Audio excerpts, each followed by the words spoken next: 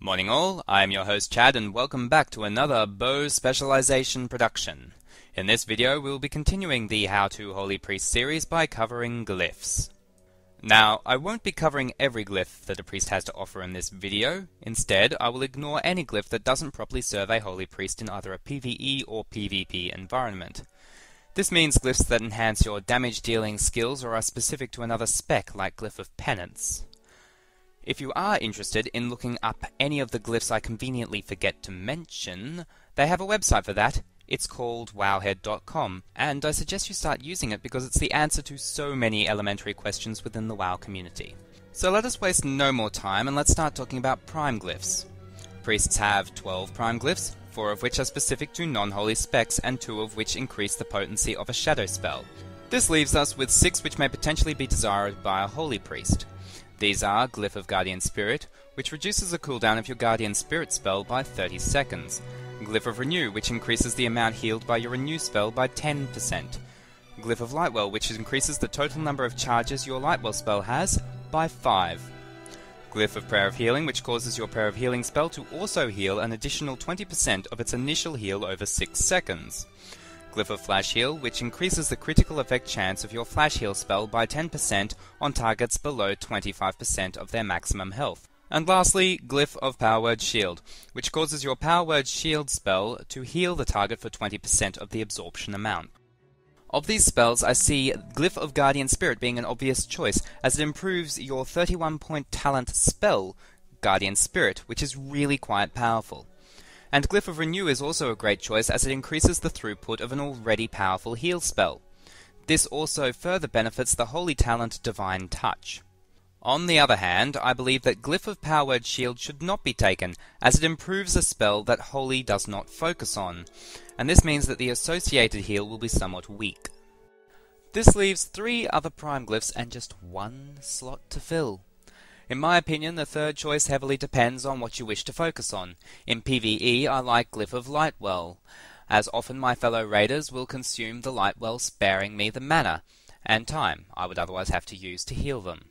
In PvP, I prefer Flash Heal, as critical moments are often turning points, and a strong Flash Heal helps lighten up the critical situations. Finally, Glyph of Prayer of Healing is good for improving your area of effect healing. This will usually shine in a PvE environment.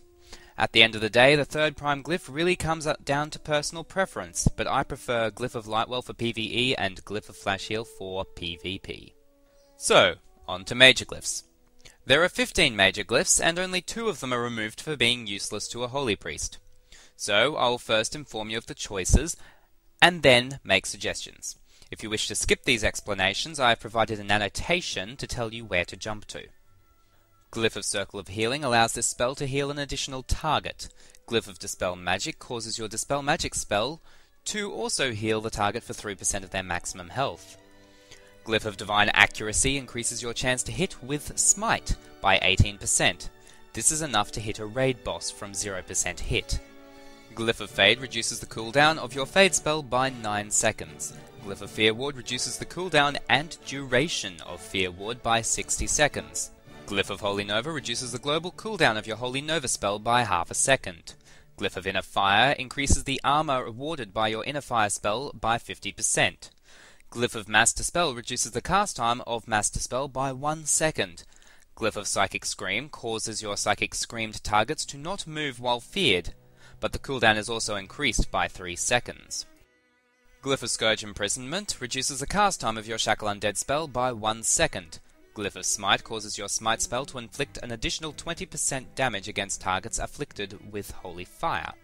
Glyph of Spirit Tap allows you to instantly receive 12% of your total mana over 12 seconds whenever you kill a target with your Shadow Word Death ability that yields honor or experience. And finally, Glyph of Spirit of Redemption increases the duration of your Spirit of Redemption by 6 seconds. Now in PvE, a holy priest won't often be dealing damage, so Glyph of Smite and Glyph of Divine Accuracy can be ignored. You also won't get a chance to kill anyone, at least not often, so ignore Glyph of Spirit Tap. You shouldn't need to be casting Psychic Scream often within a dungeon or raid, as crowd control should already be within the group, so there is no need to get Glyph of Psychic Scream. On that note, if you are required to cast Shackle Undead on a target, it'll most likely be done during the pull, and for that reason you don't need a reduced cast time on it, so you can ignore Glyph of Scourge Imprisonment. The last one I'm going to suggest that you forget about is Glyph of Inner Fire. As a PvE Holy Priest, you shouldn't be the one getting attacked, and if you are, then you have an ability for that called Fade. From this point forward, you get a reasonable amount of flexibility, and you should choose your major glyphs around what makes you feel most comfortable. If you like the Circle of Healing spell and would like it to be more powerful, glyph it. Personally, one of my favourite choices is Glyph of Dispel Magic. In Cataclysm, health pools are fairly large, with 100 to 150,000 health pools not being uncommon. Whenever you used a Glyphed Dispel on these targets, you will not only remove a couple of bad effects from them, but you will also heal them for around 3,000 to 4,500 health. Not too shabby. Glyph of Spirit of Redemption is nice. Having said that, you don't really wish to die that often. Before picking this glyph, I would ask yourself whether the extra 6 seconds would make that much of a difference. Glyph of Mass Dispel is fantastic, but remember that the cast time of Mass Dispel is roughly the same as a global cooldown of a spell. Do you need it to be close to instant cast? I personally don't, but I do like it to be, so I pick it up anyway. Now if you find yourself using Fade a lot, then you might consider glyphing it. You also might consider addressing the problem. Maybe your tank isn't holding aggro well enough, or perhaps you're healing too soon. Glyph of Fear Ward can be useful for fear-intensive fights, but I'll be completely honest, I haven't come across too many of those in this expansion as of yet. You may also find yourself casting Holy Nova a lot as an alternative to Circle of Healing. If you need to cast it faster, then perhaps pick up the associated glyph. However, I don't actually think it's that useful unless you're in a 25-man raid, and will frequently have enough people near you to make maximum use of it. At the end of the day, the decision is really up to you, but these are my suggestions. Glyph of Circle of Healing, Glyph of Dispel Magic, and Glyph of Mass Dispel. Now in PvP, the decisions are slightly different. You choose glyphs based on whether it will improve your chances of survival or the survival of your allies in combat. Increasing the cooldown of Psychic Scream isn't good, so don't glyph it. There are faster spells than smites, so I wouldn't be inclined to get that glyph either.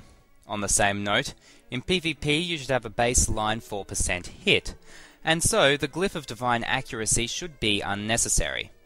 Fade is really quite useless in PvP, and glyphing it is unproductive, so don't. Glyph of Spirit Tap is not that useful, as what's the point of gaining mana back after you've killed the target? There isn't really. Now Circle of Healing I mentioned in the PvP video as not being useful and you shouldn't pick it up. If you didn't, then you'll have no need to get this glyph. However, if you did, then perhaps watch my video to see why. Possibly the most important glyphs you can pick up here are the Glyph of Mass Dispel and Glyph of Inner Fire.